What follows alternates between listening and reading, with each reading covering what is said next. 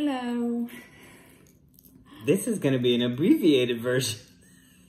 We had already attempted a video, but it kind of got chaotic, out of control. 5 minutes in, and we were like, we never got to the topic. So he had a meltdown. Tiff had a meltdown. I didn't have a meltdown. I was just. No, you're fine. So what'd you do today? So we had a good day. We we have a glow in the dark pacifier. Jeez. I just saw it glow in the dark. Game changer. It probably is giving our kid radiation, but don't care. Well, it's actually made in Denmark, I think.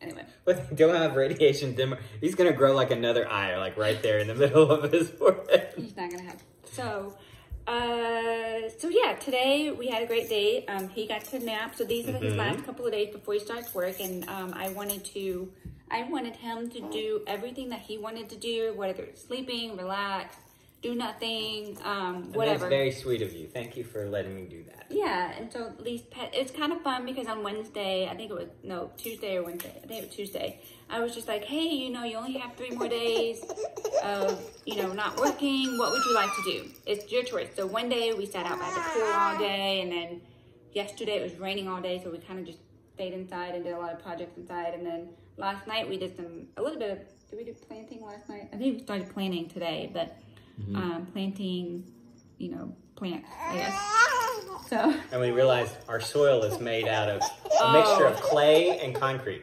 Yeah, it's terrible. And then it took us like an hour to dig out this old Japanese maple root. It was crazy. So yeah, this is amazing. We may have to do a take 3. Well, look, mommy's magic. And also you went and you took some cookies to some of the neighbors. Solomon and me and Lincoln, we all went and delivered. You made the cookies. They were gluten-free. And dairy-free. Dairy-free. And I haven't had one, but I'm going to say that they're probably going to be very flavorful. They're really good. It has oatmeal in it. Oh, I forgot to tell our neighbor that. But it has oatmeal in it and coconut and dried fruit. It's really good. And it's got gluten-free almond or gluten-free There flour. are some dishes that you make that are gluten-free that I swear are better than gluten-filled.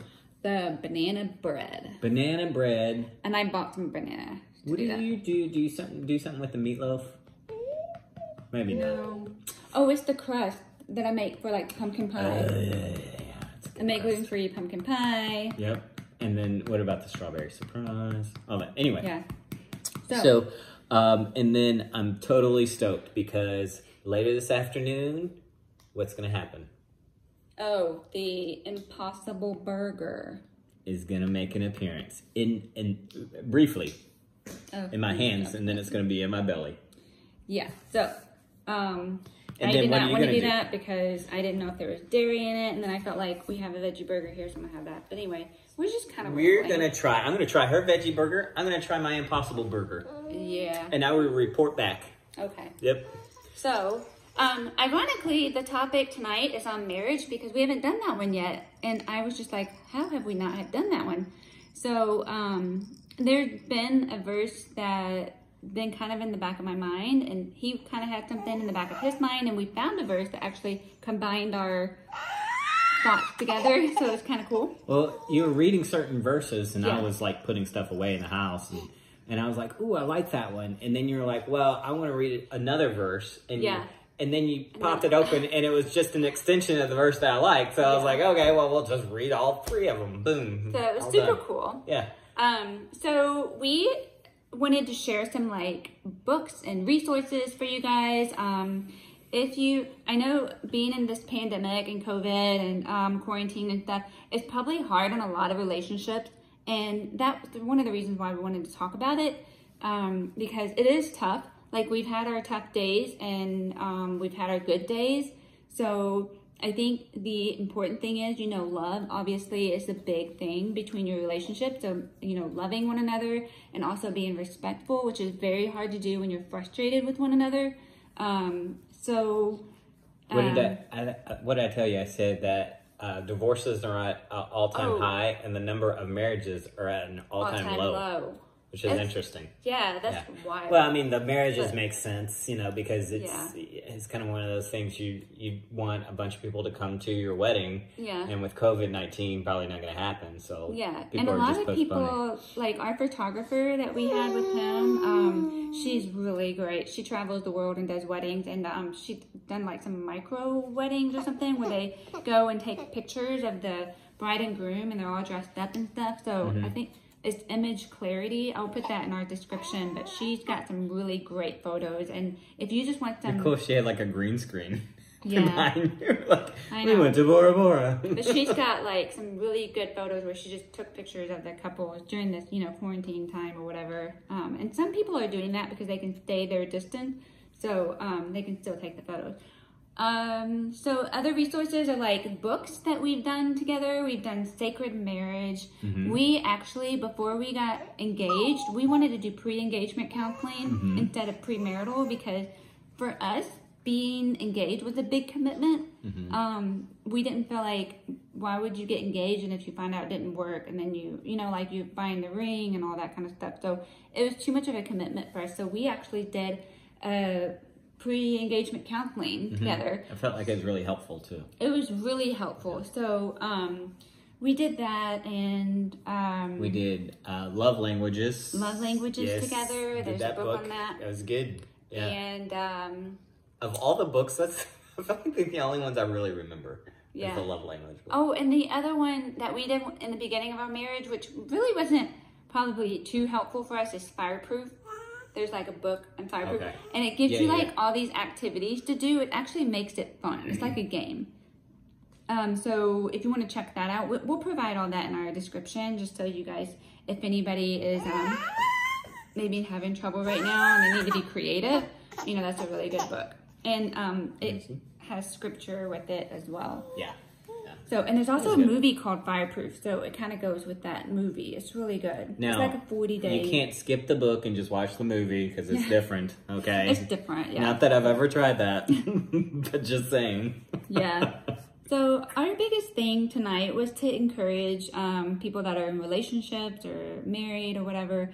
If you feel like you're kind of struggling a little bit, maybe seek out some mentorship or just talk to someone that you trust. Obviously, you don't want to talk to... Or a counselor at your church. Yeah, a counselor at your church is really good too. And then the other thing too, like some churches offer marriage classes. We actually did that at our church when we first moved to St. Louis. So, and you know, the class wasn't for people that are, you know, having issues with their marriage. I mean, it could be, but it was more for, you know, let's dust up some things. Let's kind of go through a few ideas and techniques that the Bible talks about for making a better marriage. And so it was really cool. It was good.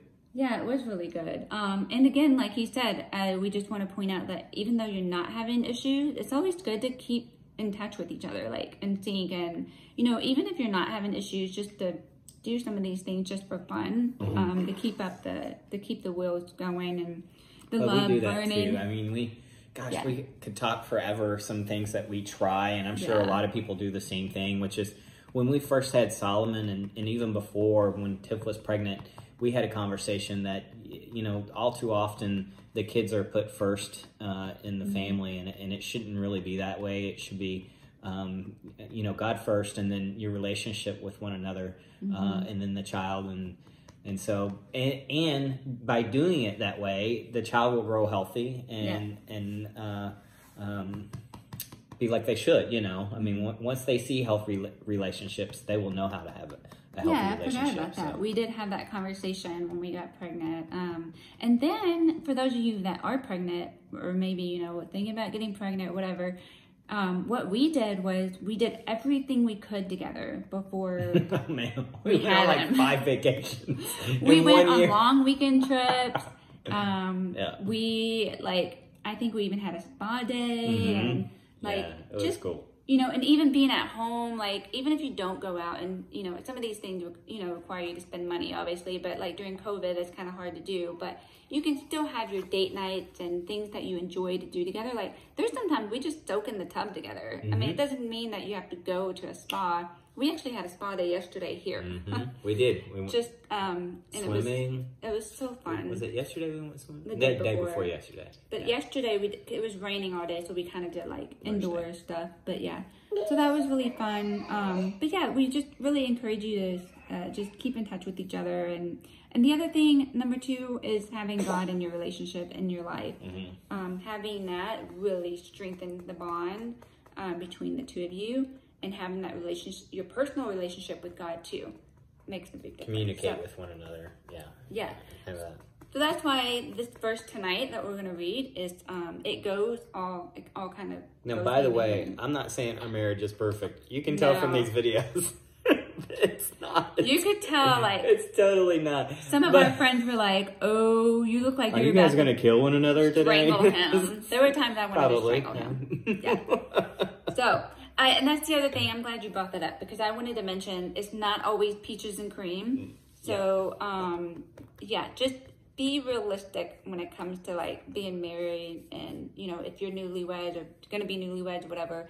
Just know that it's a long haul together, and think about how can you make it stay together, right? That kind of thing. So, we're gonna read Ecclesiastes 4:9-12. And I'll read it since you're holding them. 2 are better than 1 because they have a good reward for their toil. For if they fall, one will lift up his fellow. But woe to him who is alone when he falls and has not another to lift him up. Again, if 2 lie together, they keep warm. But how can one keep warm him?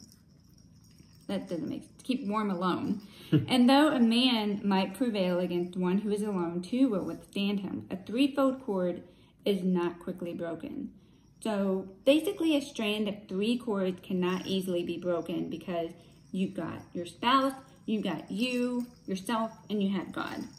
And so that is what keeps the bond together. It's almost like God is the glue that keeps the coil together. Right. Well, you have to work together because if those strands are going the opposite direction, then they're not strong. Yeah, exactly. Yeah, that's true. So, but I think, again, it comes back to communication and there's sometimes when I feel like this talks about encouragement too, because you can't get through some of this stuff alone. There's no way. Like I was saying, you can't keep your body warm alone. It takes 2 people to keep your body warm if you're out in the cold and, threatening condition. So, but yeah, if you're struggling and you're falling, someone else can help you up. That's the same thing as like friendships and, support systems. So if you are having a hard time, you need that support. Yes. So, and it's always... And don't be afraid to seek it out. I guess that's the biggest thing. Yeah. So, but yeah. It goes back to having friends that you can trust, that you can confide in. That helps too, Yeah, it does. So, okay. Hey, big boy, are you over it? Yeah. Let me get his little toy and then we can pray. Okay. All right. All right. And then I'll let you say prayer. Okay. I'll hold him before you break your neck. All right. All right, guys. Thank you for listening. We're going to say a prayer real quick before we go. Dear Heavenly Father, thank you so much for this beautiful day that you've given us. We pray that you continuously help those that are in need and that you give us the knowledge that we need to find a cure for COVID-19. And Lord, we pray that we just feel your presence whenever we're stuck in the house alone or whenever we're kind of at rock bottom. We pray that you just reveal yourself to us so that you can help us pull us out of that. In Jesus' name we pray, amen. And I had to cut that one short. That's okay. All right. Have a great night, guys, and we'll see you tomorrow for our last one. 14 and hopefully minutes. It'll be a great one. Well, maybe it's not our last one. Maybe we'll have a little bit. We're not making any promises. Yeah, we can't make any promises. Yeah. So. All right. All right, Peace. bye.